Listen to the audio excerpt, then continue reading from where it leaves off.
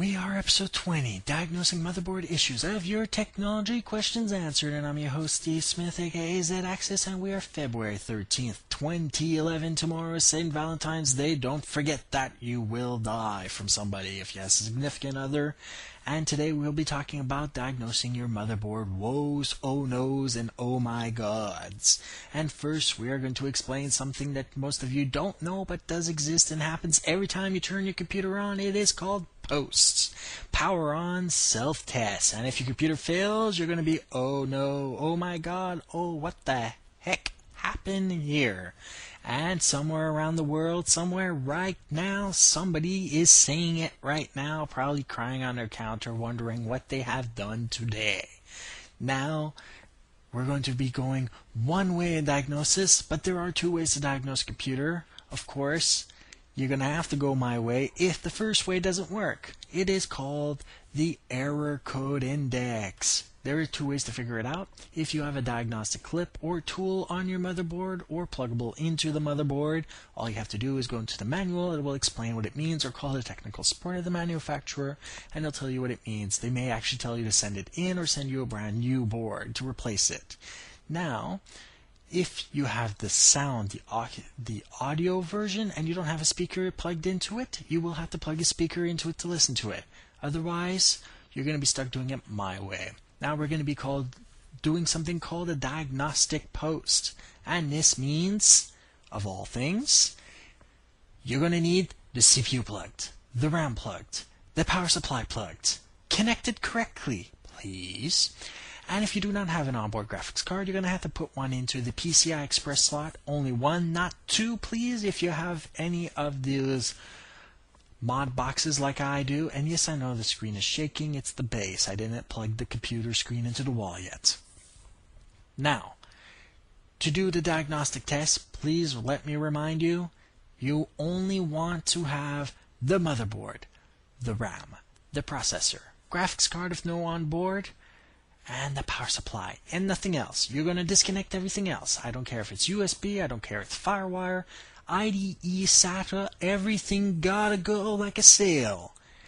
Get rid of everything, take it out of the box, make sure there's no shorting issues with any other thing. This is a diagnostic post, people. We need to do it right. Now, after you have all this ready and done, you're going to plug it into the wall and you're going to try to start your computer. At this point, you got two choices. A, it works. B, it fails. Now, we're just going to assume for the first part that we are lucky sons of bitches and that it actually does work. This means you have a shorting issue with one of your hardwares. You either have bad cables, misplugged cables, or one of your hard drives, optical drives, USB drives, FireWire drives, I don't care which one it is, has failed. Basically, this is how you're going to diagnose each part of the hardware.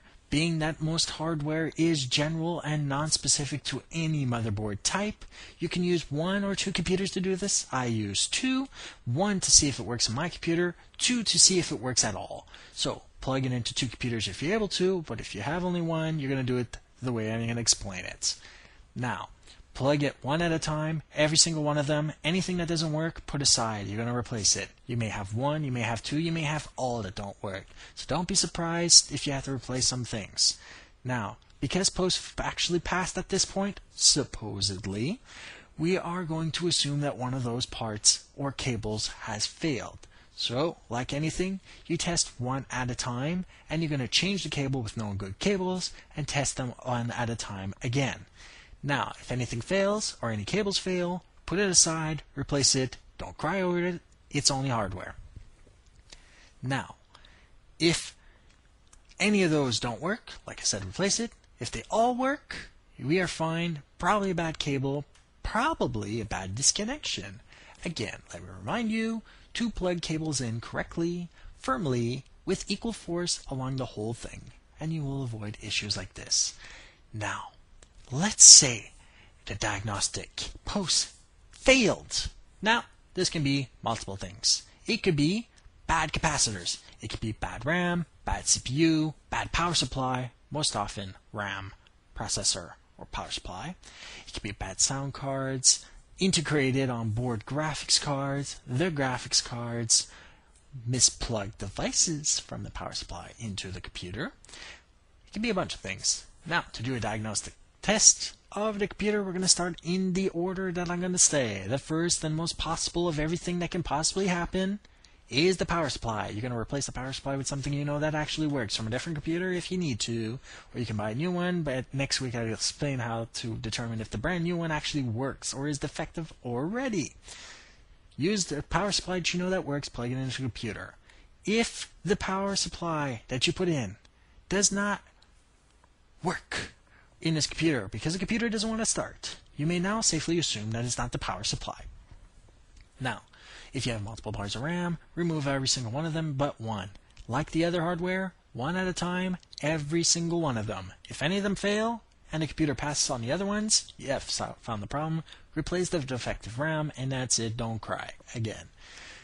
Now, if it's not the RAM the issue, try the graphics card. If you had one that plugged into the PCI Express slot, replace it with another one that you know works. At this point, the amount of memory the graphics card is not related to the problem. All you need to do is make sure it's not the graphics card. Now, if it is the graphics card, or you think it's the graphics card, the easiest way to figure this out is to put it into another computer that knows it works.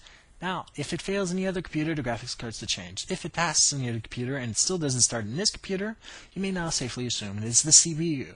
At this point, the only way to test if it's the CPU is through the use of what I call a second computer. If you have another computer in your house that uses the same socket size processor, you're in luck. Otherwise, you're going to have to bring it to a friend. At this point, plug into another computer, making sure none of the pins underneath the CPU are actually bent or defective or torn off or anything. Be careful with the CPU. Clean it, no using water. Clean the fan, no using water. Rubbing it, all the thermal paste off, and putting a paper-thin amount of thermal paste on it. You don't have to do it to do a test, but you do need to do it to put it in permanently. Now, if the CPU works in another computer, not in this computer, you may now safely assume it may be the motherboard, and there are numerous causes of this problem. The first one, you may have an error issue with the BIOS. At this point, all you need to do is call a Cmos Reset. To do this, depending on the board, you may have a button. Yay, if you have a button. Or, if you have the jumper, and please remind you, jumper not good to tips of fingers, be very careful. Remove the battery. Unplug from the wall. In the reverse order, please. Move the pin from 1, 2 to 2, 3 for 10 seconds or longer. Put pin 2, 3 back to 1, 2. Put the battery back in. Plug into the wall and retry. If it does work, you had an error issue with the BIOS that was temporary, and the computer will start, and all you have to do is put everything back together and you will be fine. Now, if it doesn't work, you can do it again and wait for 12 hours, 24 hours. But I'm saying that after 1 hour, if it still doesn't work, your motherboard does have a significant issue. You can check all over. You can see if it's capacitors or anything. Some of them, if they're bloated, sometimes defective batch of hardware. If it is not the case or you cannot determine this, please call the technical department of the manufacturer. If the motherboard is less than 3 years old from date of manufacture, not from date of purchase, and it is not your fault, they will ask you to send the motherboard to an RMA department. They will require you to have an RMA number. They will demand the serial number of your board. You will send it at your costs and insured, otherwise they may refuse it, and please send it in a box. Any auxiliary hardware, manuals, CDs, and all that, you will retain in your possession. Do not send them. You will not get them back. Now, if it wasn't your fault, they'll send you a repaired or brand new motherboard at their costs, insured towards you. This is why it's fair. And all you have to do is put everything back together and you'll be fine. You do not have, by the way, some good news, if you have the same motherboard, you do not have to reinstall the operating system. You simply need to plug everything back in and the computer will work fine. If the motherboard you had is not a model that they currently offer anymore, but it was still in warranty, they may send you a motherboard of either identical spec or better spec, usually trying to keep the same CPU and RAM profile so that you don't have to replace everything, and they will send you one of the equal costs. At this point, you may have to reinstall your operating system. Just another reason to go Linux, people, because you don't have to reinstall the motherboard if you have Linux. Now, at this point, everything is done. Everything else that you could possibly try to diagnose a computer is not doable unless you had the right hardware, which means you would have to send it to a technician like me. Now, what do I tell you to do? This is exactly what I'm going to tell you to do. You are going to listen, and there are probably going to be people working for these companies pissed off, and I don't care, because I have never gotten any good service from A, Staples, and Baragro.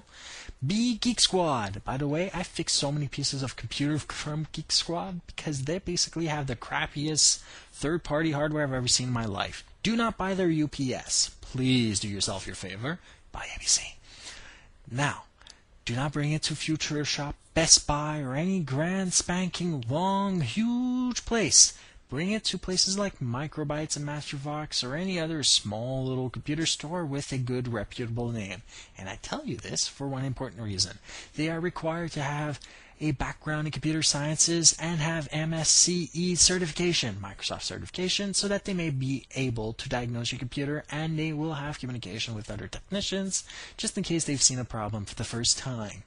Now, if you sent your board to a technician and not to the RMA department, they may tell you to send it to your RMA department, at which case, don't have to worry about it. You now know the board is defective. You will probably get a new one in the mail. It does take 2 to 4 weeks, people. Don't worry about it. Next week, like I said, we will be explaining how to determine if your power supply is defective. Now, as usual, people, if you want to send your comments, stories, suggestions, or questions, send it to tqa@zedaxis.net or www.zedaxis.net. Show notes on YouTube will be in the links down below. And if you have any other comments that you want to put on my channel, again, down below. And if you have anything to send me, please send it before Friday night, midnight, Eastern Time. Otherwise, I can't put it into the show. I start writing these crazy papers on Friday night when I get home.